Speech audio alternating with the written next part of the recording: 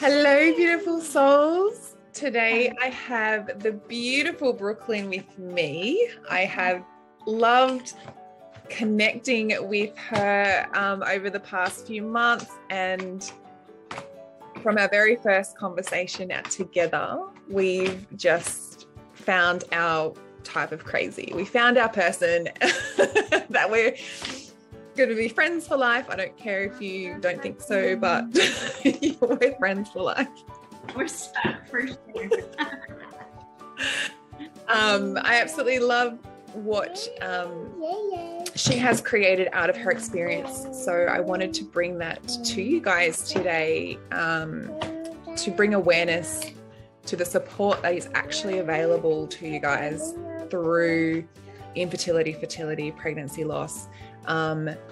That isn't readily available enough, I don't believe. So Brooklyn has created something truly amazing, and I want her to, tell you guys about it today, and, we'll dive into a bit of her story and how she came to create it. So welcome again, Brooklyn. Thank you so much for having me. And yes, you are stuck with me for life. But I do want to say thank you. When I first started this, it was very kind of scary, and I have no idea what I was doing, and I still don't have any idea what I'm doing, but I know that my heart is to help people, and so we're just sticking with that, right? But from the beginning, we connected somehow, and just your post encouraged me to keep going through this process, right? And then we became friends, and you've encouraged me beyond more than I could even imagined. And so I just want to say thank you for having me on your space, and B, just being my friend, and being a cheerleader in my life and in Woven Social's life, basically. So thank you so much. And I can't wait to share all about Woven Social, and I can't wait to share my story with people, because if it helps just one person, then it's all worth it, right? So yeah, thank you so much. That's so kind. And I when you texted me that day, I was like, really? I'm like, I don't even know what post I did. I don't know what you saw, but it was just inspiring. And then I commented, I'm like, hey, I really need to hear this today. And then what you responded with, I don't know the exact words, but it was you can do this and keep going. And you had no idea what I was doing or what I was going through, but yeah, it was exactly what I needed in that moment to hear, and then to be reaffirmed on. So yeah. Oh, thanks. Well, we're stuck together. Yeah, we are. Definitely stuck. Nothing can take us away from each other. Well, yes, no, we're completely on different sides of the planet. So, distance is not even an issue. No, it actually makes the heart grow fonder. So yes, and one day when all of our countries open up, I'm sure we will be able to actually meet in person. Oh, for sure. I'm coming there. Yeah. Oh, absolutely. And I think, we have some pretty amazing beaches here that I'm sure you would love. So yes. I'd be happy to show you around. All over it. Absolutely. It's a date. So yeah, just I guess tell us a little bit about your story and kind of how you came to create Woven Social. Yeah. So my husband and I got married, and you do the whole okay, we'll be married for a little bit, and then we'll start having kids, and then you the whole plan, right? And so we got married, and about a year in, we were like, okay, I think we're ready, right? So we started trying, then kept trying, and about 5 years after being married and trying and everything else, we finally had our baby, but it took a while to get there. So we went through finding out that we were just having a little bit of trouble getting pregnant. So we went and did the normal things. Took about 6 months on trying to make sure that I was ovulating. And then from there, we took a little break. And we started seeing a fertility specialist, and kind of figured out all the tests. And I've never wanted to go to a test more, like a medical test, and say like, okay, this is going to be my problem. I know they're going to find something wrong with me. But there was never anything technically wrong. I had unexplained infertility, which was probably so frustrating for me. Well, it was, not probably. To know that, like, I wish there was a problem I had that they would say, okay, now you just take this one thing and you're done, right? We can fix this. So we would try and try and try and try. We eventually started IUIs. We ended up doing about 5 rounds of IUIs. And on our 4th one, very surprisingly, a pregnancy test came back positive.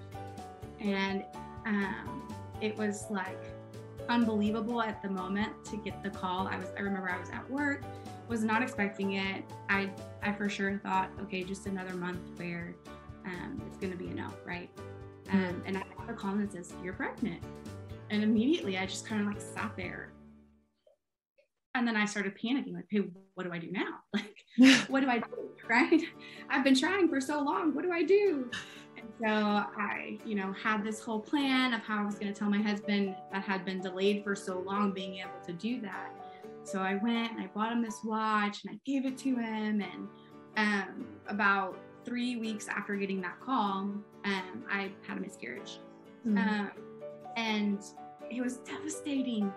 But it was devastating because I remember like telling a couple people that I was pregnant because they knew kind of that I was going through what I was going through and trying so hard. And the support I got in the moment wasn't very helpful. It was like, oh, well, you were just, good thing you weren't very far along. Like you weren't, you'll keep trying. It's okay. And like my world was shattered at that moment. It's like all of these hopes built up to a moment, and it was like they finally came true. My dreams were finally coming true, all to be just the bottom floor opening up and it falling out. So we decided at that moment to kind of like take a break for a while to kind of let our hearts heal, kind of figure out where we wanted to go from there. Ultimately, we wanted a baby. We knew that's what we wanted, but our hearts just needed to heal. So we took probably about 4 months off, and then started again. The next IUI didn't work. Then we went to IVF, and that was a different beast in itself. But we knew that's what we wanted. Our first one we did was unsuccessful. It was very heartbreaking because at that moment, we got to a point where we're like, okay, the whole ovulation medicine didn't work. IUIs didn't work. Okay, IVF, where do you go above that, right? Yeah. If this doesn't work. So I did IVF, and that one was unsuccessful, and we were out of money at that point. Let's be honest, we were broke, and just like frustrated and heartbroken all over again. Those heartbreaking moments that we've had before when we had the miscarriage just kind of all came back, like old basically. And we were like, okay, well, we have to stop because until we get more money and we're ready for this, we have to stop. And then somehow, some way, a friend of my mom's ended up calling us and saying like, hey, I heard what happened, and I want to pay for your next round of IVF. And so we were like, I'm sorry, what? What? Do you know how much this is? Like, you understand like the dollar amount we're talking about here, right? And so she was like, yeah, like, tell me how much, and let's go. I'll call the doctor and pay for everything. And so we did it, and I ended up, that was successful, and I got pregnant, and my pregnancy lasted the full 9 months, and I had a beautiful baby boy after 5 years of trying so hard. And I remember my whole pregnancy being so scared that I was going to go to a doctor's appointment and they weren't going to hear the heartbeat, or like never letting him, like never feeling safe during that pregnancy per se. Yeah. I remember telling my husband, like, I wish I had a peephole in my stomach that I could just like open it and look at it. Okay, you're still moving around. You still have a heartbeat. You're okay. And I thought, you know, yeah, I thought like I would get to the second trimester and feel at peace. No, like it lasted the whole, I remember sitting in the hospital bed about to give birth being like, just get him out of me. That way I know I can see him if he's breathing, you know, like I can see him. Now I couldn't tell. So I just, the miscarriage has that first miscarriage and then the unsuccessful IVF, like it just, there's so much trauma attached to it and there's so much emotions attached to it that never, I mean, it's hard to go through a whole pregnancy and not think about those things and not look at pregnancy. Yeah, so much of what you said like resonated with me, because what I felt as well. You know, we were trying to conceive for 5 years as well, and did all of the things. Our GP gave me medication to increase my eggs, and then when I fell pregnant on that medication, that's when I had the miscarriage. And we had told I had told my immediate family and also a couple of aunties and cousins as well. So what shattered me was that I was telling them that I was pregnant when I had already lost it. So that was like, you know, that was huge, because I'm like, you know, the guilt, like I should have known, you know, what was happening inside of my body. But yeah, and then the following pregnancy, wanting to know absolutely every single movement of, you know, her inside of me. And like you said, you wanted a little peephole. That's exactly where my brain went as well. Like, I'm like, I need to be able to see her. I need to be able to know that she's okay in there. And any weird cramp or sensation that would come up, that I would feel, I'm like, what was that? I think I remember taking myself to the hospital with, I had, at the end, it was just gas. I was like, they're like, you've eaten something that you don't usually eat. Like you're cramping, but it's not baby cramps. And I was like, oh my God, thank God. Like I just wanted to put the Doppler on me so that I could hear her. You know, I was able to really process my emotions after my loss, after that first miscarriage, but still the fear was consuming. The fear of losing her through the pregnancy took me to the hospital, made me, you know, I bought a Doppler for myself. I know that a lot of places don't actually like talking about that, but then I was like, for my sanity, I needed that reassurance that if I couldn't get to a doctor in time, that I could, you know, have a listen for her myself. Yeah. But it's not like, and that's where I'm like, you have to, and like you said, you gave yourself some time to let your heart heal. You need that time, you need that space, because if you rush into that next, oh, I need to do this again, I need to fall pregnant again, I need to fix this, fix how I'm feeling, it doesn't work like that. You do need that time, and you need that space to allow your heart to heal, allow your body and your mind to heal, because you're rushing into something else soon, like straight after. It's only going to compound onto that so much more and be so much more intense through the pregnancy. And like you said, you know how afraid you were through the pregnancy, but you did give yourself that space. So it would only have been much more intense if you hadn't have given yourself that space. Yeah, for sure. Yeah. I mean, I remember sitting at doctor's appointments and hearing the heartbeat and feeling at peace for literally 1 minute. And then anxiety would take over again of, okay, well, what if his heartbeat stopped right after the doctor moved, you know? Yeah. Just rational thoughts that you're like, okay. But it was more, and the other thing for me was it just felt like it kind of robbed a little bit of that joy in pregnancy, because you just never felt safe, you know? You never, but you also were trying to guard your heart. I found myself, I don't want to speak for other people, but I found myself trying to like guard my heart and not get my hopes too high. Afraid of what if something were to happen, how hard that crash would be. So not allowing myself to truly like rest in the peace and rest in the joy of finally بing pregnant and finally seeing those dreams fulfilled, right? And so I just it totally takes a toll on it. I mean, it doesn't, after you have a miscarriage, it doesn't stop, you know, as soon as the bleeding stops, or you know, as soon as you're ready to try again, like it still stays with you. I mean, you also still celebrate that life, so you know.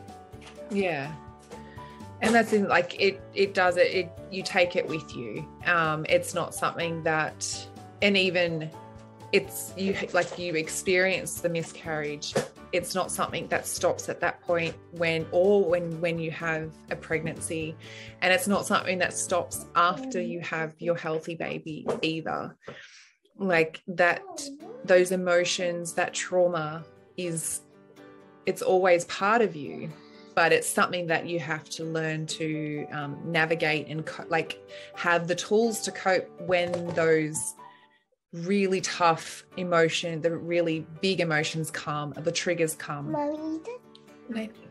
You need to be able to have the ability to move through that and process that, because I mean, I've heard it over and over, women wanting to fall pregnant just to fix the hole that it leaves, and I'm like, it doesn't work like that, unfortunately.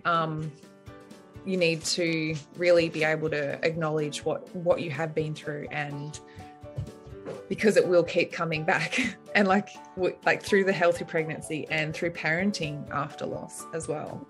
And that's why what you do is so important, is because sometimes we try to just like put blinders on, right? And say, oh, I know that this is going to trigger me, I just don't want to look at it. But that's not always possible. And so I think the biggest thing that's missing, honestly, is what you provide is a way to walk through it and learn like how to handle those big emotions as opposed to just avoiding them. I think it's a lot easier to just avoid the emotions, but if we are given the tools to know how to handle the big emotions when they happen, that's just one step forward towards being able to really like heal and fully heal, not just put band-aids over it. I mean, I think that's why going through a program with you, or you know, just learning the tools from you is so important, because those are things that you can't see, right? You can't like sew it up, right? It's emotional, it's inside, and it's gonna keep popping up until you actually learn the tools how to deal with that and move on, you know? Yeah, absolutely. And it's more than just, it's more than just reading something. It's more than just you going, oh yeah, cool, I've read that. It's actually changing your internal environment. It's actually going inside and looking at yourself and being able to go, okay, I've got this. I've got the tools. It's gonna hurt, but I can actually navigate this. I can move through this. And then the next time it comes, it's not going to be as big. It's not going to be as overwhelming and consuming. And then each time you move through that, each time you process it, it's going to be easier and lighter. As opposed to avoiding it. When you avoid it, it's only going to it'll serve you for the moment, but it will keep coming back. It will keep presenting itself in a way that it will eventually make you stop and listen. So yeah, sorry. Chocolate candy in it. Okay, just there you go. Mommy, eyes. So I want to sort of touch on essentially what now you have created, which is Woven Social.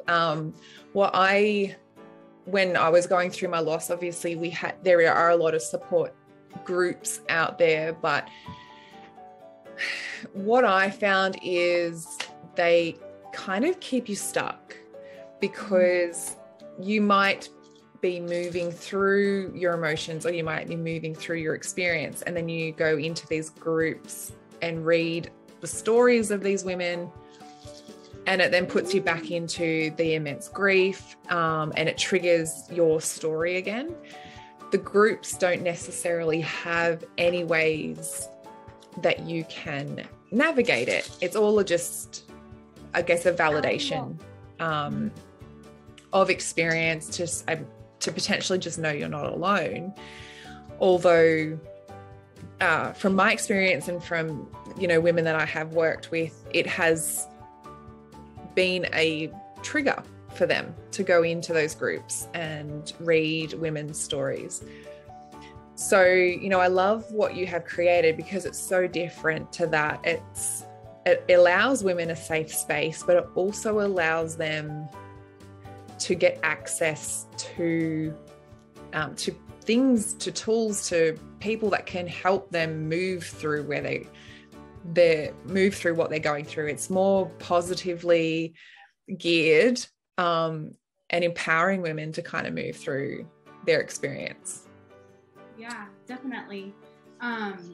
That's my goal too, is just there's so many people who have different experiences and who have learned different things than I have. And my goal is to never be the only voice on Woven Social.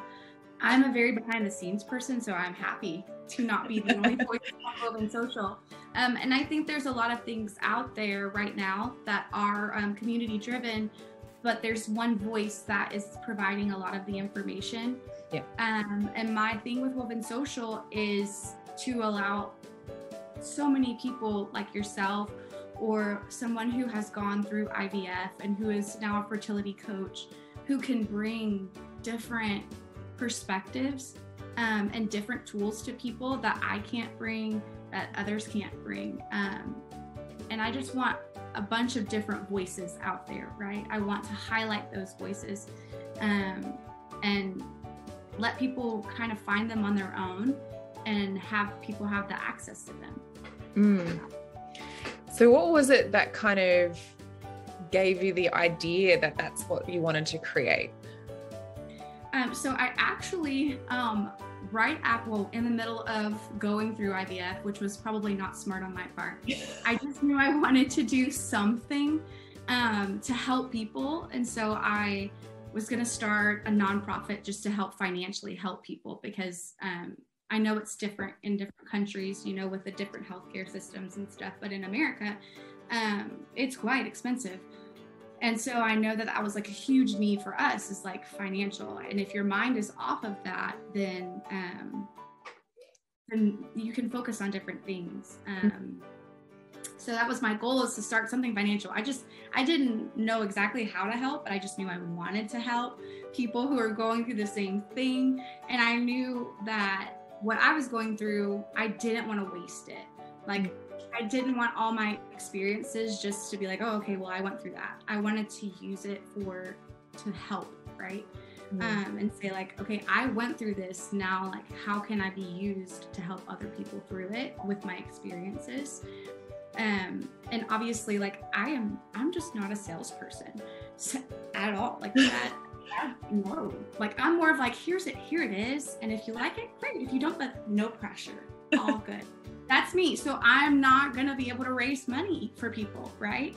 So in my mind, I was like, okay, I can't have like I can't give money to people if I don't have money myself to give. And then if I'm not good at fundraising money, I can't give it away, right? So I had to like regroup. And so I was like, okay, how can I help people? And so I just started thinking about what I went through and what was the most beneficial to me. And I actually was very private with everything I went through because I didn't want the solicitation of other people's advice all the time. I grew up in South Louisiana, and you won't know this, but everyone is so friendly and so like, it's like a big family, but with that comes a lot of opinions and a lot of like unsolicited advice sometimes. And so I just didn't want that. So I kept everything super private. But when I found a friend who was going through the same thing, it's like it shifted for me.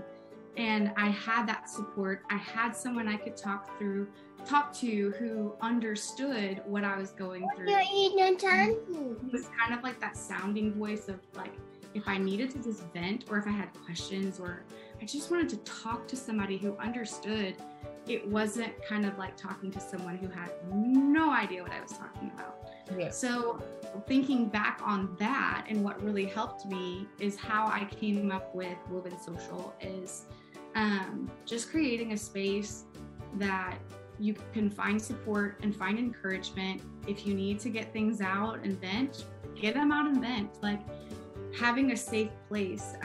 There's so many things on like Instagram and Facebook, but also your family's on Instagram and Facebook, and the people you're not really telling what you're going through is on Instagram and Facebook. So there's some limitations there with people who want to kind of stay private. And Woven Social is just flat out just for women who are going through infertility, or who have gone through infertility, or any type of trying to conceive and having problems, any type of it. It's a safe place that you can find people like you. Also find groups, topic specific groups, whether it's, the ones that you've created, or just different IVF groups or IUI groups for months, and stuff like that. So it's just that's kind of how it started, is knowing like what helped me, and then creating that space for other people to easily access it. Yeah, and I think the key is to have those people around you that know exactly what it is that you're going through. Because I think, that's one of our basic needs, really, is to feel like you are to some level really understood as a human. Like, that, what you're feeling is actually understood. And the only people that you're going to get that understanding from is people that have unfortunately gone through that same experience. So to have a platform where they can take their mask off, they can actually say what it is that is weighing on their heart that they haven't been able to tell anyone else, and be able to have people around them to, lift them up and to say, you're not alone, it's amazing. And I think it is absolutely necessary, because there isn't enough groups out there like that. And like you said, on social media, you are if you do have people in your following that you don't really want to be opening up all of your intimate, life to, it will stop you from actually getting the support that you need. Yeah, definitely. Because you go through so many things that sometimes make people uncomfortable. If you're talking about your doctor's appointment or your gynecologist, or it sometimes just makes people uncomfortable. So then you don't want to share with them. But some of those things are just very private. Like, I know you get to the point when you go to your doctor, you're like, okay, whatever. Like, you've seen it all, right? But I don't want everybody else to see it all, right? So sometimes you just want to keep those things private. Like, I don't want the person I went to high school with knowing all my business about how I'm trying to get pregnant. I'd rather not, personally. Yeah. So it's just, having a place where you can just be vulnerable and and know that people are going to be there to encourage you and lift you up. Or you can just ask questions, not that it's the, you know, scientific way, but people's experience. I learned so many things from knowing what other people have gone through and sharing their experiences. And okay, you know, what is this test? Like, we have discussions on there, and they're kind of like set up like forums. And so you can go on there and say, hey, I have this test tomorrow that I'm taking. Like, what do you all recommend? And have people who have taken that test be able to go on there and say, hey, like, this is what you can expect. You know, I don't need a scientific paper on what I can expect. I want to like hear it from you. Like, I want to hear it from someone who's done it, you know, what to expect in that moment. I like to go into things knowing, okay, I have a good idea. I don't like to be caught off guard. So that's my thing, is just, there's so many different moving pieces to it too, and so many different experiences. You know, you and I could have had the exact same diagnosis, and our test results, or the ways our doctor would have put us through, the things our doctor would have, you know, the track record we would have gone through could be totally different. You know, have someone out there and be able to connect with people. You're going to find someone who's going through exactly what you're going through, the same diagnosis as you, or the same treatment plan as you. You know what I mean? Yeah. And someone that has gone through it and they're one step ahead of you, to say, okay, yeah, this is what you can expect. And then when you have had that test and you have gone through that, and you're like, well, now what? Like, now what do I do? And to have it from someone who has experienced it, rather than a doctor who won't probably give you all of the terms, like all of what's going to what to expect, and in a way that you're going to understand it. And that's what I feel is missing, is the information that the doctors give you are only what they want you to know. It's not necessarily what you need to know. And what, you know, just going through the miscarriage, like, it was they really downplayed all of, you know, how a miscarriage will, you know, what to expect when I was at home, what to expect with the bleeding.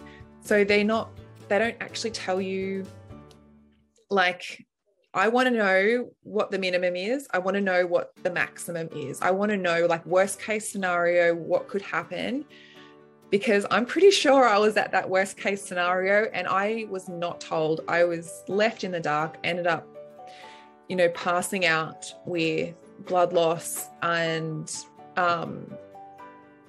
read something recently that I could have possibly been hemorrhaging. And I'm just like, you know, I didn't even know that is what I was going through. And when I waited 3 days.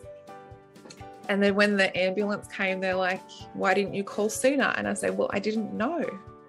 I didn't know I had to. No one gave me that information. So, you know, to be able to talk to other women who will actually give you, okay, yes, this is possibly your worst case scenario. You know, GPs may not tell you because they don't want to scare you, but on the other hand, I was laying at home for 3 days bleeding and passing out every time I stood up, and then having contractions. And I was like, what the hell is happening now? So I'm like, you know, it wasn't until I was in hospital that they told me what was happening. I felt completely in the dark. So if I had, you know, a space like that available to me then, where I could have said, this is what I'm going through, has anyone else experienced this, then, you know, you'll be getting something. You'll be getting a lot more than what the GPs actually are willing to hand over. Yeah. And sometimes, you know, at clinics or whatever, they become so callous sometimes to it. And it's like, okay, here's the information I have to give you. Okay, goodbye, you know? And they've done it so many times that that sometimes it's not human. Yeah. Sometimes there's no human aspect to it, of what the information they're giving you. It's like, okay, here's the black and white piece of paper. Okay. Yeah. And you know, for Woven Social, just having someone who can say, okay, now here's a human piece of what you've been told, you know, here's a human experience of what the information you've been given, you know, here's what it means to me, or what it meant to me in that moment, or, you know, just tips and advice. But the biggest thing too is just encouragement, because I could not imagine going through any sort of infertility without having at least a little bit of support. You know what I mean? Because it's such an emotional process. There's so many highs, there's so many lows.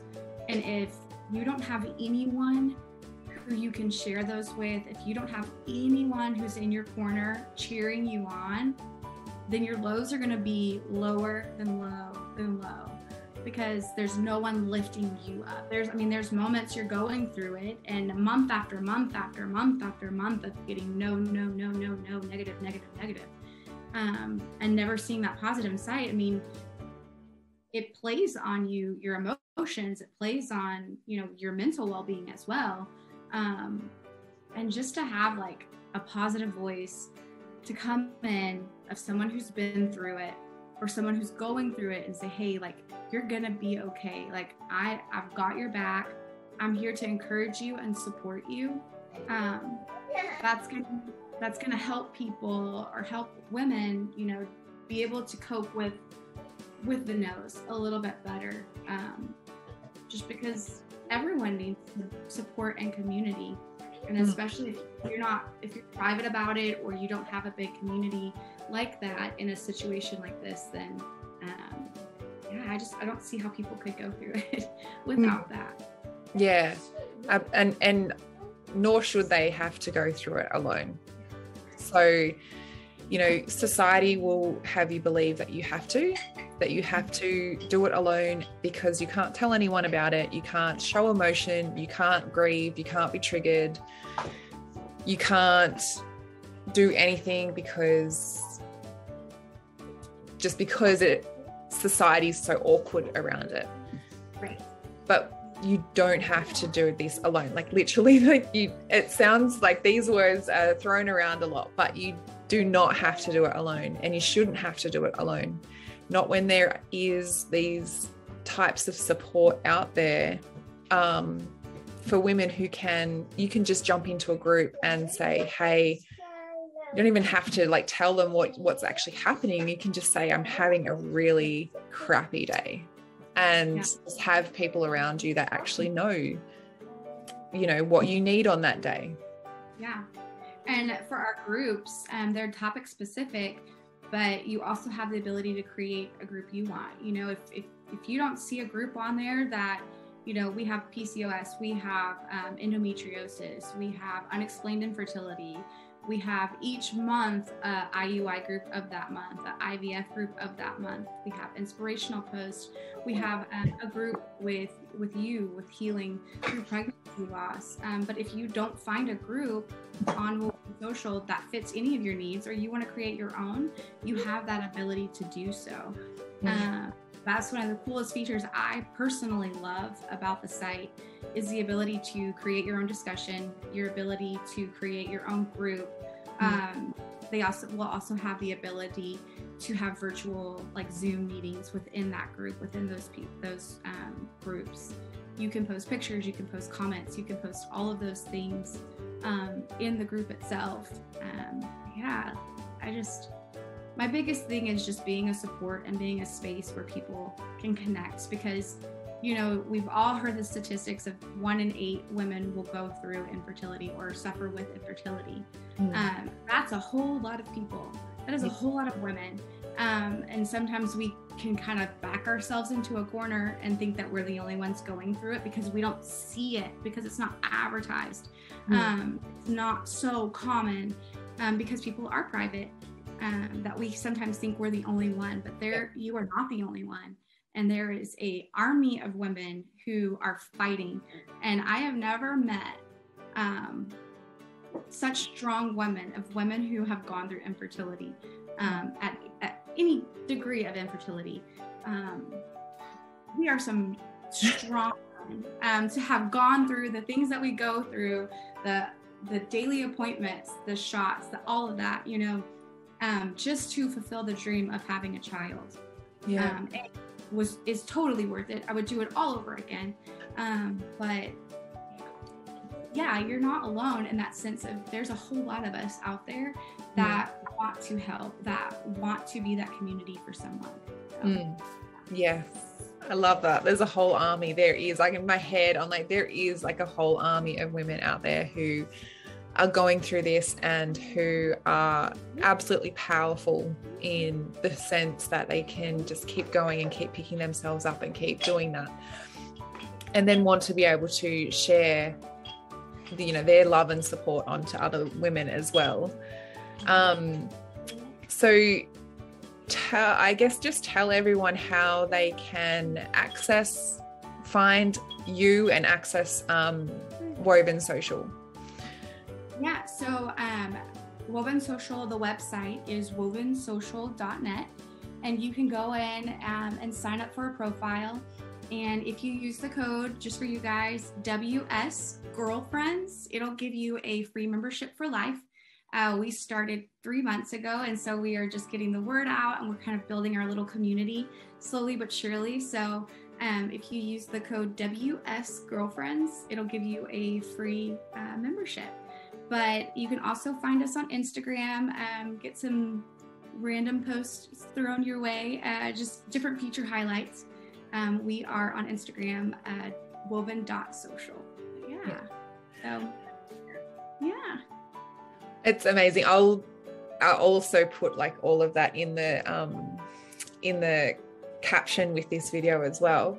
But I love what you're doing, and I encourage women to really, you know, the fact that you're giving them, after watching this video, the chance that they can get a free membership, like, that's amazing. And I really encourage women to jump in and take advantage of that, because to be surrounded by women who are going through it, who know the emotional roller coaster, who know the ins and outs of what you go through in your day, who know that, you know, those tough, you know, decisions and triggers that come through in your day-to-day life as well, that yes, to be surrounded by women like that is just amazing. And it's going to make your journey so much lighter when you can share that load with other women, and you can share your heaviness with people who actually really understand and truly understand. And then it's going to allow you the chance to, you know, show up in your life in a more kind of confident way, because you have people that actually do have your back, and that you have a place where you are having down days, you can go in and you can unload everything. Or if you're having an up day, you can go in and you can encourage someone else that's having a down day. Yeah, definitely. It's for women who are going through it, and also we need women who have gone through it. We need both, just to build this community. So yeah, I love it. And yes, like, it's something that I will always share and be a part of. And I love that, you know, it's also something that I've been able to create a group within your space as well, for women who have gone through pregnancy loss, because, you know, when you are trying to conceive and going through all of those emotions, like you said, you know, you fell pregnant your first time, and it unfortunately ended in loss. So the fact that, you know, we aren't sort of immune to it, even though you are in that infertility stage, unfortunately there can be the losses as well. And, you know, the statistic of losses is like 1 in 4 pregnancies end in loss. So there is a lot of women who are struggling with the trauma and with the emotional heaviness of grief and loss, that don't have anywhere to go, feel like they don't have anywhere to go. And they don't want to share that they are going through that. So that support system is so small at that moment, you know? Yeah. So yes, I encourage everyone to get in, take up Brooklyn's offer of her free membership. I will put that in the notes as well. But yeah, I really appreciate you coming on today, Brooklyn, and sharing your story and sharing your support system and network and community. I love what you're doing. Thank you so much, and I can't wait to get to know all of you, and let's be friends. Because Sharna and I are already best friends, and I need more. So I can't wait to meet all of you and hear your stories, and just be a tiny, tiny part of your life. Yeah, I can't wait. Yeah, love you. Thank you for being here, and yes, I'm sure we will keep in touch. So. Yeah. Anyone comment your takeaways as well of what we've spoken about today? What is something that, you can take away from our chat today? Lots of love. Love you.